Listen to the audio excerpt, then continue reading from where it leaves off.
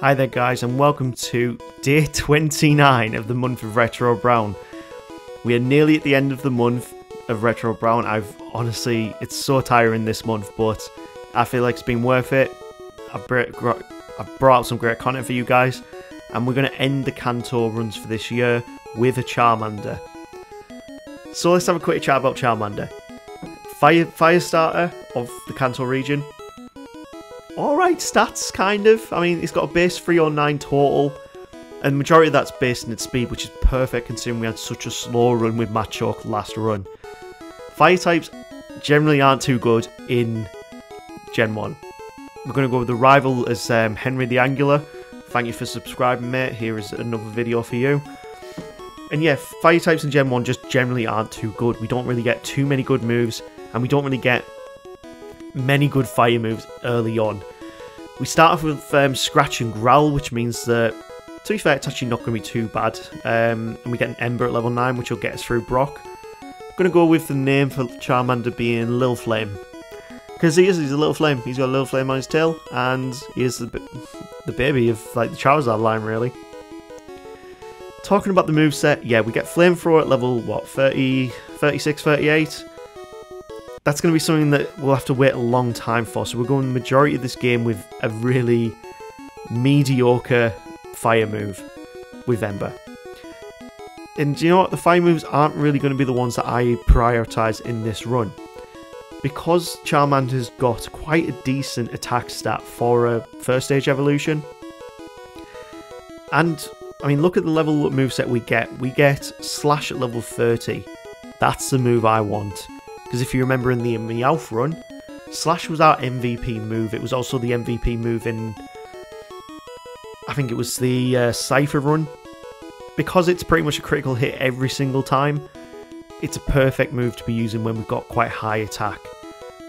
In this fight here, we're going to this fight poisoned. I was really pushing against my luck here.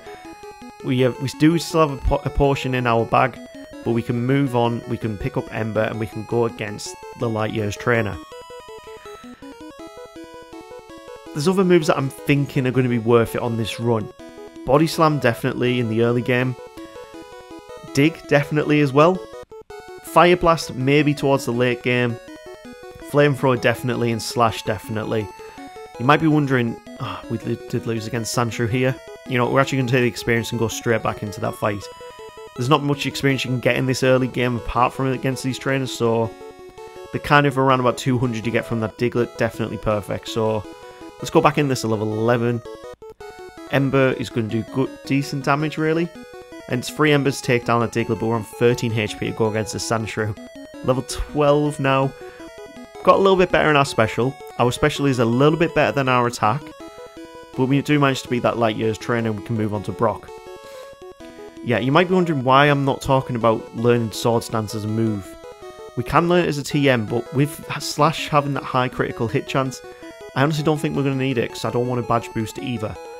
I want to get through this as well as I can without badge boosting. Consider it's the last Kanto video of the year, might as well see what we can do.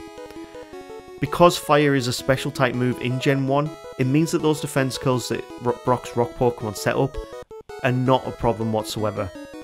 We also get the burn chance as well, so when we do burn it, he has 6 full heals per Pokemon, which is insane. But that's intentional because they didn't want you to burn the Pokemon or poison them and get through the battle very easy. This is the first real challenge of the run, so they wanted to make sure that you actually had a good challenge here to show you that this is not just, I mean, it's a kid's game, but it's also, it needs some strategy to it. But we do manage to take a first time win against Brock because of Ember on very low HP, and we can move on to Cerulean. Now in Cerulean, there is no point going against Misty first. It makes much more sense and will save you so much more time to go against the rival first. But this rival is still a big problem. That Pidgeotto at level 18 with its quick attacks, with its sand attacks, it does so much damage to you. We're on 3 HP going into the second Pokemon. And even though Abra doesn't do anything, the Rattata still has quick attack. So unless we could take him out in one, we wouldn't even have a chance of getting through to that Squirtle. So we got to try this again. It is definitely doable to do at level 19 with just your Charmander, but it all depends on the luck you get against that Pidgeotto. Thankfully as well, we do get a burn, but then he hits a big crit, meaning we're still on low HP going into the second Pokemon. Our luck so far in this run has not been that great, but we can easily get through the Aberrate. It's not a problem whatsoever. The Rattata, as long as it goes for quick attack, of course it goes for quick attack. And that means we're on 6 HP for the Squirtle, where we are weak to its typing. Unless it literally goes for Tail Whip every single turn, we will not get past this Squirtle. We get a lucky burn, and all he does is use Tail Whip. We managed to beat him without taking a single point of damage on that Squirtle. Why the AI there doesn't just go for Water Gun is beyond me, but I'm taking that win and I'm running with it. That took quite a few tries, I'll be completely honest with you guys. This brings us on to Misty though. Once we've beaten all the Nugget Bridge trainers, we're around about level 24. We have now picked up Dig, which is a perfect move to be using in this fight. But we're still not one-shotting that Staryu. And the Starmie's going to be coming out next. And it's, yeah, a crit Water Gun will take us out in one. So we're going to go and get Body Slam instead. Great move to have, of course. I love this move in Gen 1. That paralysis chance and the high attack power of it. So good. And it's why it's one of my favourite moves in Gen 1. We can go pick that up. We can go and beat the rival here. And you know what? We'll actually, because we'll now need to backtrack to Cerulean, we're going to miss Surge out for the time being. We can get rid of Leah for Body Slam, and we can go against the rival on the SSN. Now this fight is usually one of the easier ones, but before we even got into that fight, I went against this gentleman trainer here. I was looking for a little bit more experience, but this Pikachu outspeeds me and paralyzes me. And now I don't want to go to the Pokemon Center, because that means I can't backtrack using Dig. Which means I'm going to have to try and do this next fight while paralysed. And this becomes one of the hardest SSN rival fights I've ever done. Because we went into this fight paralysed, our luck on paralysis was shockingly awful. We're down at half HP and we're only on the second Pokemon. Now the Raticate does big damage with its Hyper Fang. It's got decent attack stats anyway when using Tackle. And we're just not looking good for the Kadabra, which will outspeed us. Confusion does big damage, and we're on 4 HP going into the Water Turtle, which is now even stronger than before.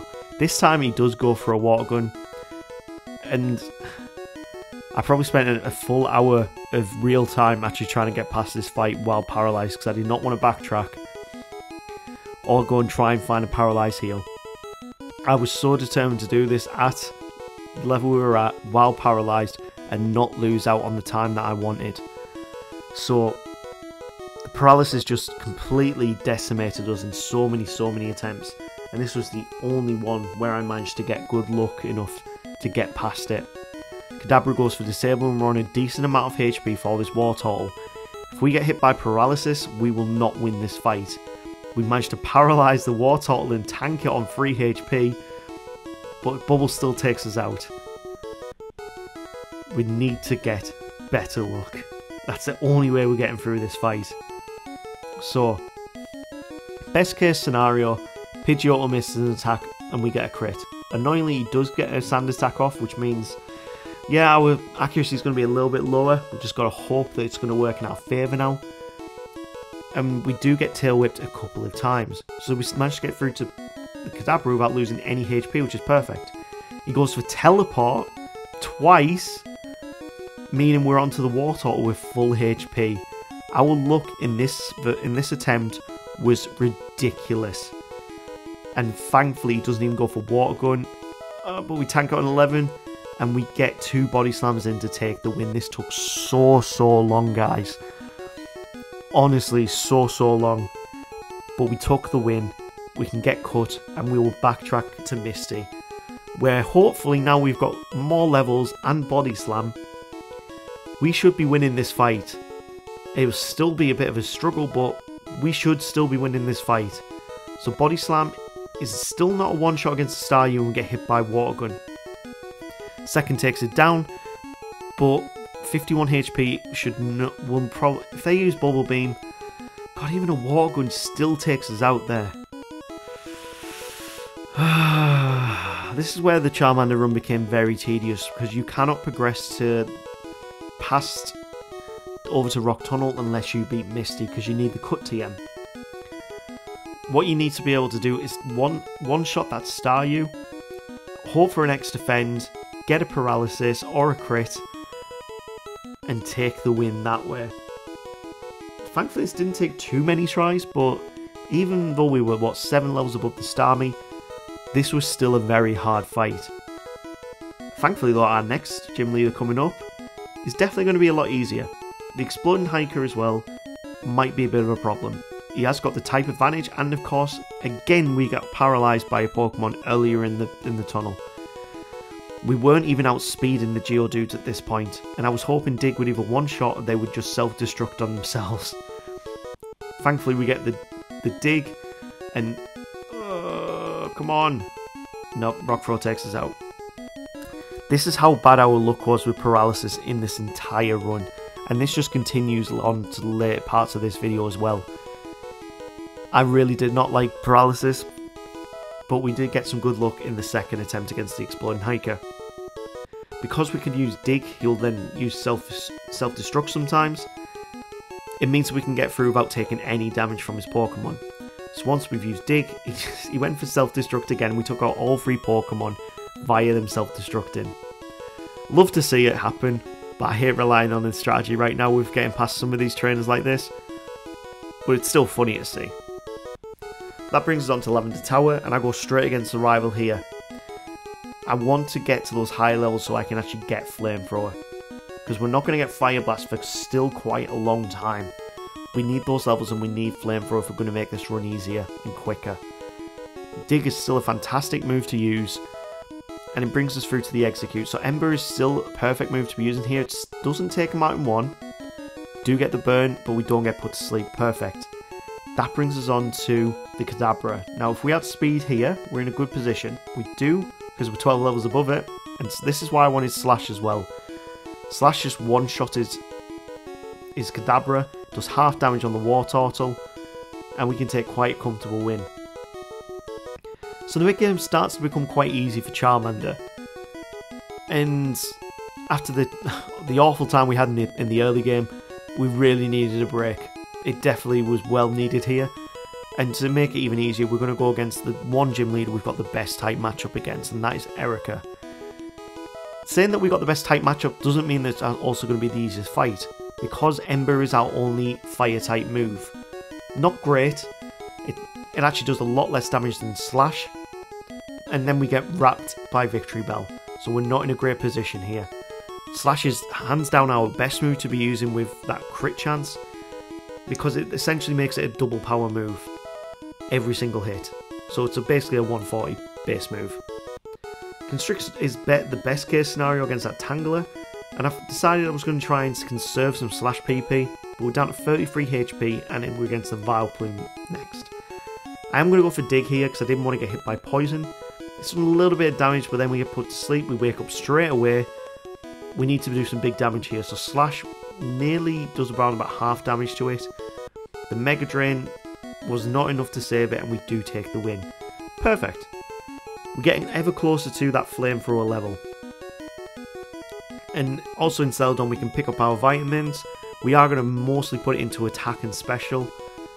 There's no real point putting in HP and defense. We really want to be a one-shot glass cannon, to be fair.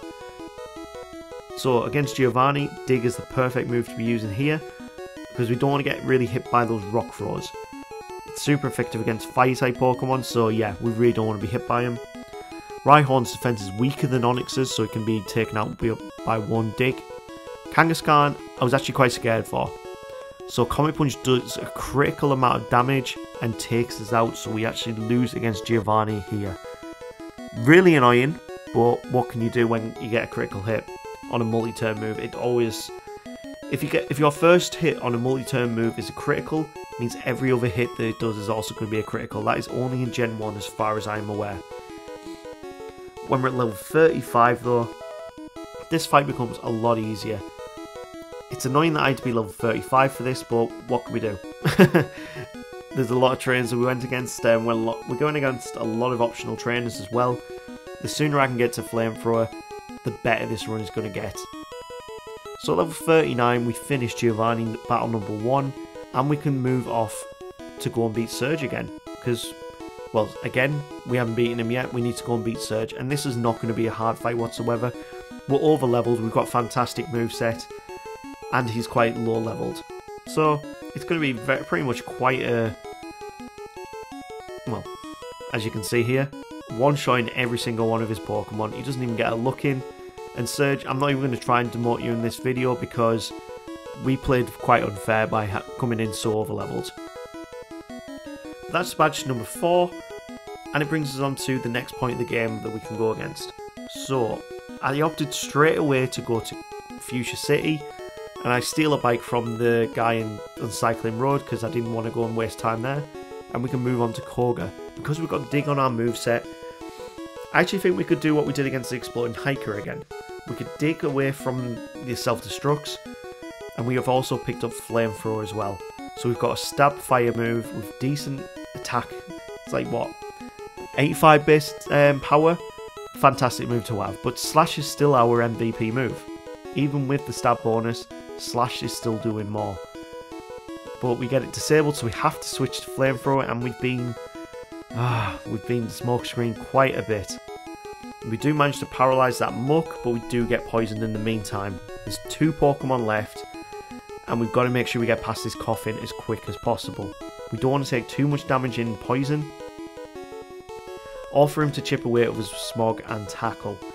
Slash is finally not disabled, and it should be a 2-shot with Slash. Nope, going to be a free hit. That's not good. That brings us finally onto the Weezing when we got around about half HP. Just going to go straight for Dig and hope for the self-destruct. It works in our favour and we take the win. Get in.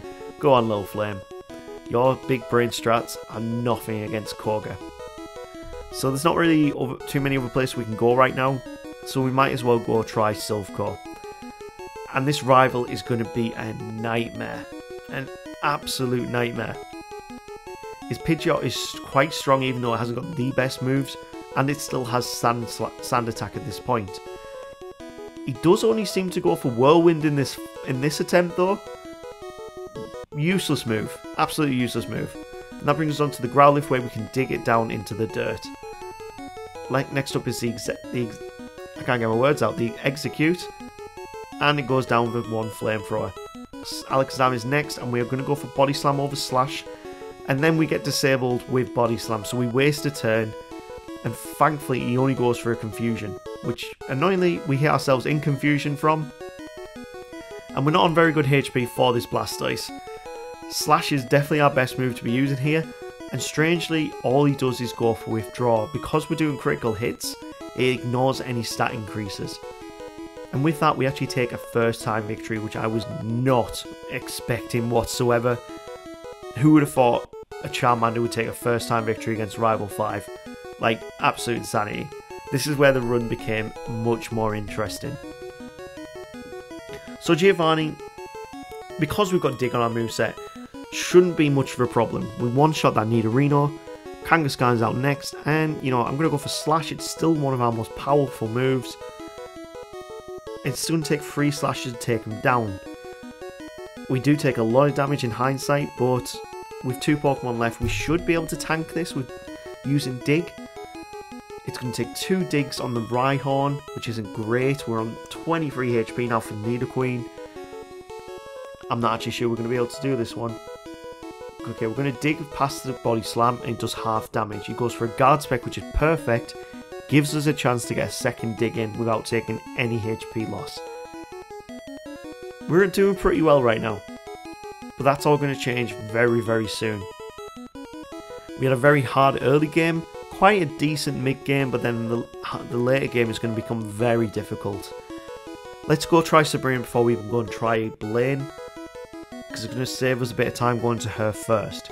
So, Slash is the best move to be using against the Psychic-type Pokemon. They've got very weak defences, but they've got very high speed. Doesn't work in our favour very well. Confusion still does big damage, but 2 slashes can take down the Mr. Mime. Venomoth is actually weak to fire, so we're going to go for Flamethrower here, which is still not a one-shot, and we take a big side beam to the chest. We do hit ourselves a Confusion and Poison Powder. Oh, this is not going our way. 9 HP against this Alakazam. I don't think we can do this. He goes for a cover. We hit Slash. Can he go for a cover? Nah, there we go. I knew we weren't going to do this first time. Of course we weren't going to do this first time. So what do we have to do differently? Well, first off, I went to level 45. And because of that level, we can now outspeed that Kadabra. We can outspeed the Mr. Mime. And pretty much nearly one-shotting all of the Pokemon with Slash, which is better. The Venomoth, of course, is weak to Fire-type moves, so we're going to go Flamethrower. And it's still not a one-shot. We do get poisoned again, but considering we're full HP, I'm feeling a lot more confident this time round. I could learn Fire Spin, but I don't want to use cheesy strats. Flamethrower will take him out a lot quicker. Yes, we could trap him in the Vortex, but nah. With that, we're just going to use 2 slashes, take down the Alakazam, and move on to Blaine. Blaine is not going to be too much of a problem. He does hit hard with Takedown, but with Dig, we should have a good chance. Looking at our moveset, there's not really anything more we can go for. We could learn Mega Kick, which is 120 base power move, but with 75 accuracy, it might as well just be 0. That's why you usually keep with Body Slam with 100% accuracy. It just makes it so much easier for you. We go into this fight after going against quite a few trainers in his gym, and we are one-shotting his first stage evolution Pokemon. The Rapidash is a bit bulkier, so I don't think a Dig is going to be able to take it down. But as long as we can hit one Dig... Oh, we do take it down in one. Okay, fair enough. That brings out the Arcanine. We're going to go for Dig again. It's bound about half damage, and he goes for a Super Potion, which should work in our favour. And we take him down with 2 Digs. Okay, so Blaine was actually relatively very easy. Didn't even go into that fight at full HP, and we still managed to beat him with a Charmander. Who's the better Fire-type Pokemon trainer now? Blaine, eh? I think it's me. That brings us on to Giovanni, the last gym leader of Kanto. We have picked up Fire Blast as our TM, but I might wait before actually teaching that move. Dig is super effective against most of his Pokemon. The one that I'm most worried about is this Dugtrio, because it is very speedy. It does dig a hole, we dig a hole as well, but then he goes for a Guard Spec, meaning that he hits us. It was annoying. The way to get past that Dugtrio is to hope that the Dig works in your favour. Because if you hit Dig second, you will actually hit him with Dig. And it was a canny few tries to actually get past this Dugtrio, but the Dugtrio, as it seems to be in quite a lot of the runs, because of its speed, makes it the worst Pokemon to go against on his roster. But when it goes for a Guard Spec first, we can use Slash, meaning we can get through it in one hit. Body Slam will still do massive damage from that Nidoqueen, but second Dig will take it out. Essentially, we want to get through to this Rhydon and hope that all he wants to do is Horn Drill or Fissure us. We've got 50 HP, we may be able to tank one Stomp, but I'm not too confident on that. And because we outspeed, Fissure will not hit us. So, a couple of Digs will take down that Rhydon and we take a win second time. And that's all 8 gym leaders done. That brings Charmander, Little Flame, onto the Pokemon League on its own. But before that, of course, we have the rival to contest with. Henry is going to be a bit of a problem. This rival fight is always annoying. I'm not too sure how we're going to do. We don't have any one-hit KO moves. So, oh well, let's see how we do. We're level 51 going into this, and we're going to go straight for a Slash. It doesn't even do half damage, and this is not a good start. We need to do 3 slashes against the Pidgeot to be able to take it out, and we haven't lost too much HP in hindsight. Rhyhorn is next, and we're going to go for Dig. And it's not even one-shotting it. So we're taking even more damage from Stomp. Brings us on to the Growlithe. This should be a one-shot with Dig. Please be a one-shot. Finally, one-shot in this fight. Execute as well, it's weak to Flamethrower, so we're going to go straight for that. And this is also a one-shot with a crit. Brings us on to the Alakazam. We can outspeed, we've got a good chance here, but he goes for Psychic straight away, and it's a critical hit. That Alakazam is very speedy, and in Gen 1, speed dictates your crit chances. If you've got very high base speed, you are going to do a lot of damage. So annoyingly we had to go and train up to level 59 before we even had a chance of actually getting past him. This is where people who use Sword Stance probably would have been able to do this at a lower level, but I did not want to use Sword Stance. I wanted to get through this without using any badge boosting moves. I hope you guys will appreciate that, the struggle that then became, but I want to show it's possible without badge boosting. We can get back through to the Alakazam at level 59. We're probably still not going to outspeed, but we might be able to tank a Psychic. It goes for Reflect, which is why we go for Slash. It circumvents any defense increases that they do. That brings us on to the Blastoise. Now, if we get hit by a Hydro Pump here, we're done.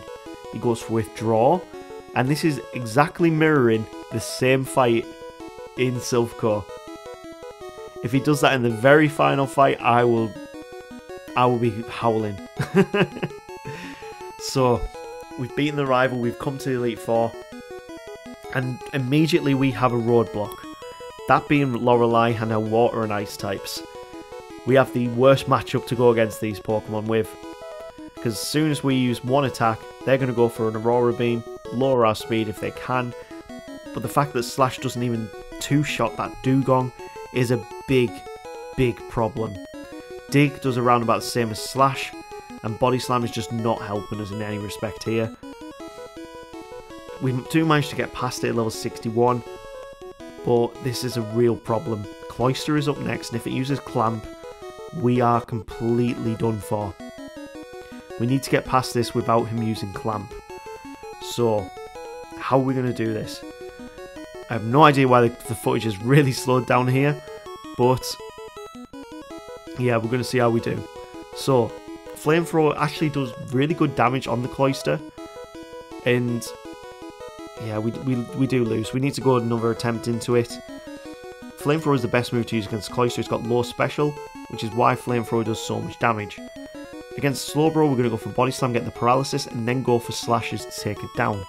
It circumvents any stat changes it does to itself, and makes it quite an easy Pokemon to fight. We are level 68 now. We've had to use our rare candies. I gave up and had to use them. And this brings us on to the Lapras at quite decent HP. If we can get the paralysis off, we've got a good chance, but Hydro Pump hits and does massive damage. So it's going to be another reset. We have had quite a lot with this Charmander, I'm not going to lie. But we've got a strategy which can work. We've just got to get it working for us. So that stat decrease is the worst thing that could happen there, because that means now Body Slam is not going to do anywhere near enough damage. Thankfully we still do have Slash, which will circumvent that. But at level 68 as well, Flamethrower is nearly one-shotting that Cloyster, and we get through without him using Clamp. When it comes to Slowbro, Slash is going to take 3 hits to take it out, and worst thing you can do is go for Water Gun, but it's not going to do that. It's going to keep going for Withdraw, and we get an easy win. Through the Jinx now without losing any HP, and we take it down in 1. So we're on full HP going into Lapras at level 68. Slash will do still under half damage. So I went for a risky play. I went for Flamethrower. She goes for Super Potion, and then finally puts us into a range where we can take it out. If that Hydro Pump had hit, I would have screamed. It took quite a while to get past Lorelei. Understandably so with a Pokemon such as Charmander. But that brings us on to Bruno. Bruno should be a much easier matchup. Dig is going to be the perfect move to use against the Onix. It's not going to take it out in 1 because it does have ridiculous defences. But we managed to take him out, and we move on to the Hitmonchan. So all these Pokemon have got quite bad defences and also quite bad special. Ice Punch thankfully again doesn't freeze us this run, and we move on to the Hitmonlee. So, Hitmonlee goes for a high jump kick which does massive damage, and we've got 72 HP to go against the Onix and the Machamp, so it's not a good position to be in really. We actually could lose against him here. 52 HP going into the Machamp. This is not looking great. Come on, Flamethrower. He goes for an extra defend. Perfect, we win. So this time Bruno does not beat us, but that was still a very close fight. It brings us on to Agatha as well, which is going to be one of the harder fights in the Elite Four. Our Pokemon are very quick. We're not very quick. If we can outspeed them, Dig is the perfect move to sweep her team. but we get hit by a Nightshade and we're not in a good position to start off with. Golbat is going to do... it's going to go for Haze, which isn't a good... It's the best thing for us, really. Haunter is next, and we're going to go for another Dig. We do outspeed the Haunter, which is really good, and we are level 69 in this fight. Wait. Arbok is next, and Dig will do massive damage. If we can outspeed this final Gengar, we will win. It goes for Nightshade, we go for Dig, and it's a one-shot, so we take the win here. Relatively not too bad. That then brings us on to my most feared matchup for this entire run, and that comes down to just two Pokemon. His starting lead, Gyarados, who loves to spam Hydro Pump. I really had no answer for this. Hydro Pump, even though we're 11 levels above, just one shots. And that's not even with a critical hit. And he will always go for Hydro Pump because of the AI. I had to get up more levels, I had to go back out and I had to get up more levels, and even at level 73 we were still getting taken out in one. But what I noticed after a few attempts at level 73, his Hydro Pump was a range. We managed to tank it on 7 HP.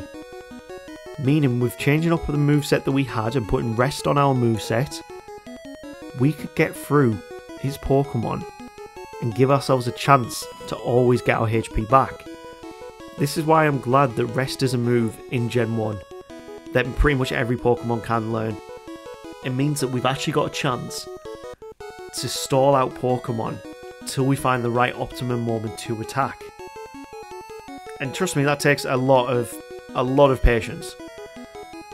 With them using Agility, with them using Slam and Hyper Beam of all things, we don't have the greatest moveset against us to get through most of these. And of course he uses Hyper Potions, Slash doesn't even take him out in one. So basically we've got to wait for the right moment to attack, and of course the Aerodactyl is very scary. We need to use Fire Blast on it to take it down to around about half HP. We burn it, which is perfect, meaning that his attack is now being dropped. We can use Rest and let the burn do its damage. Worst case scenario, he gets a Hyper Beam crit, which is very possible with our Aerodactyl because he's got a very high speed stat. Thankfully he doesn't go for it, but Bite still gets a crit and does big damage. We're 93 HP going into the Dragonite, and basically we want to make sure that we can... he's using Barrier, which is not good. Good thing we've got Slash still. Slam will do big damage, but using Slash, it's going to be about a 3-hit KO. It doesn't matter if he uses Barrier, we actually want him to use Barrier and Agility. Slam does another big amount of damage, but we take him out with a final Slash. And that's how you beat Lance as this Charmander, but we are at one of the highest levels that I've had to be in a long time to even get through this part of the game. It's a good thing that Charmander's in quite a quick level of group, because it means we didn't actually lose too much time with training. But the final fight is on, and Henry the Angler, let's see how we do. So we start off Pidgeot versus Charmander. Slash is doing half damage, and Wing Attack is doing barely anything. Perfect, this is a great start. Alakazam is next, and he outspeeds us still. Psybeam does fantastic amount of damage, but Slash critical does huge damage, and we take it out in one, leading us onto the Rhydon. So at this point we can rest up. He's going to use Leer and like Tail Whip on us, which means we will get some slight amount of Badge Boost. Not the worst thing, not the best thing, but we can then use Fire Blast to take it down. With those Badge Boosts, our attacks do become fast, well, a lot better, and we can take it down with 2 Fire Blasts. Next up is the Arcanine, and now we don't have Dig, we're going to have to rely on Slash, so it's going to take 2 hits to take it down. 3 hits, that was a range, and Takedown does phenomenal damage. Next up is Executor. So we have had a lot of defense drops, so meaning his barrages will do quite a lot of damage. Yeah, quite a lot of damage, and if he gets a 5-turn, that is really annoying. And I want to be on as much HP as possible for the incoming Blastoise after it. But I'm not even sure we're going to get to it. You know, we're just going to go Fire Blast, and we don't even take it out in one, and then we get put to sleep, so it didn't work out in our favour. We do manage to wake up before it takes us out and use Rest, but we're not in the greatest position right now. 144 HP against its Blastoise. Critical hit is going to take 3 hits like normal. And will he do the same as Silphcore? It is, it's the same as Silphcore. In the last 3 rival fights, all he did was go for withdraw. And we take the win against the rival. 3 rival fights in a row, that exact same thing happened. Please someone calculate the luck on that for me, because that is ridiculous. But Charmander has finally done it, yes, at a very high level, but what time did we finish on? If this even makes it into CT, I'll be very, very surprised. Let's see what happened. So, level 74, Little Flame has managed to complete the game at 3 hours 52. Wow! That's an incredible time! How did we do it at 3 hours 52 minutes? That's insane! But that higher level means it's going to be put into a really low tier. This is going to be a very hard Pokemon to rank. Anyway, Charmander has completed the run.